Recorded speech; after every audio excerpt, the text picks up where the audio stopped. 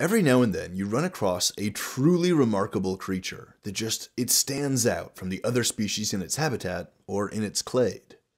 Perhaps it excels in some physical feat, or maybe it has the most charismatic attitude, or the most colorful or strange appearance.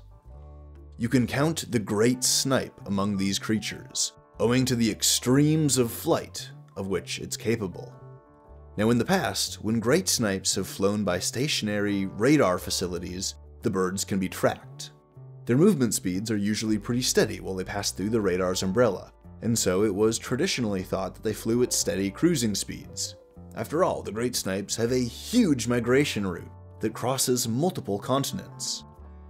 They have breeding grounds in Scandinavia, which is where they spend the summer, and in the fall, they fly down across the Saharan desert to settle in the Sahel, a much more temperate strip of grassland running between the desert to the north and the Congo jungle to the south. From here, the birds will fly a 1.5 to 3,000 kilometer circuit over the African continent for much of the winter, before eventually coming back north to spend the spring in Eastern Europe. And as the summer rolls around, they find themselves farther north, back up in Scandinavia for the breeding season.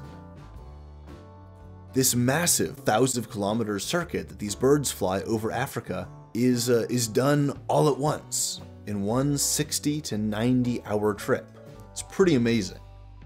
Now the radar-based research on this is informative, but it's a bit coarse. We get these momentary readings of more or less constant velocity, but we only get them when the birds fly within range of stationary radar facilities. Some scientists from Lund University in Sweden wanted to see if they could measure the migration patterns of the great snipe with higher resolution to uncover any potential unseen details.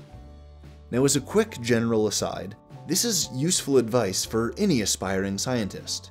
If you want to try and find something surprising that adds nuance or complexity to our understanding of something that we either don't understand that well or that we think we understand pretty well, look at the methods of data collection that were used to establish our background of knowledge for whatever phenomenon you want to look at. If you look at the data collection methods, you can see what kinds of data they were limited to and the limitations of the interpretation of that data, and what that means for our understanding of XYZ phenomenon. So to keep this brief, if you look at the methods that scientists use to learn about something, and you see, hey, this data collection method, yeah, it's useful for learning about, A, B, and C, but we don't quite learn anything about X, Y, and Z from this particular method. Well, what if I look at this same phenomenon, but with different data collection methods that do take into account, that do measure X, Y, Z, whatever variables it happens to be? That's how you can uncover something new. That's how you can add complexity to our understanding of some phenomenon. That's a great way to do it because you're filling in the gaps left behind by imperfect data collection methods. And let's be real, most data collection methods are imperfect. They study one aspect of a larger phenomenon. Alright, I'm rambling now, but let's get back to the science news.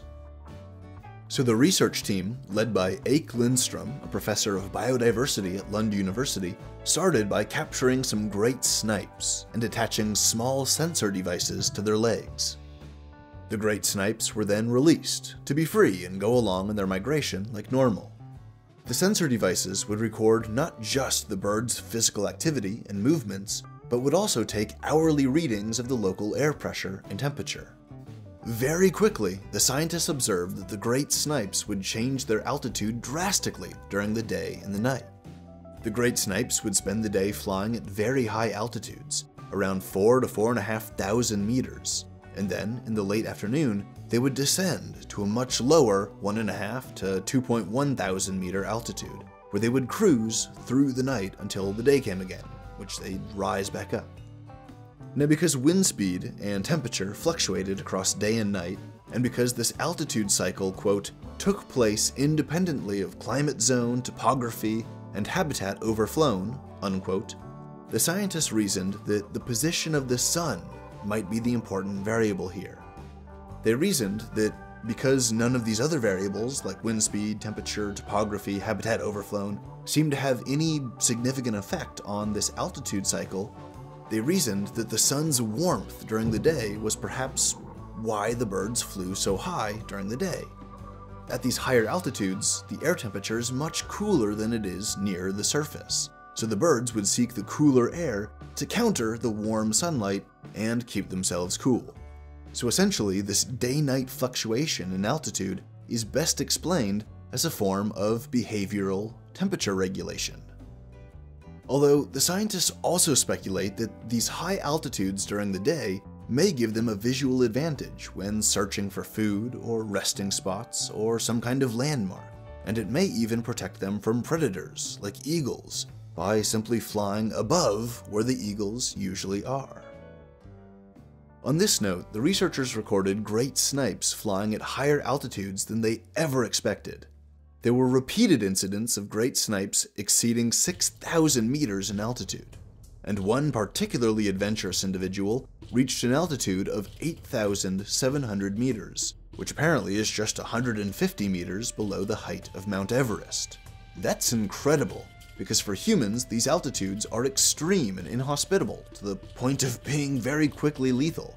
But the great snipes seem to be able to handle it at a physiological level without too many problems.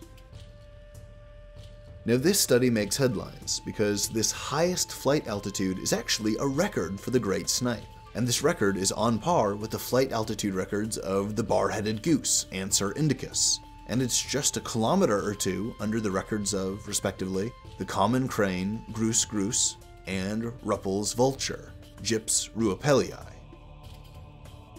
Alright, so this is a cool little study about a neat little bird that can do some really amazing high altitude and long distance endurance flying. I'll wrap it up with the last line from the paper's summary.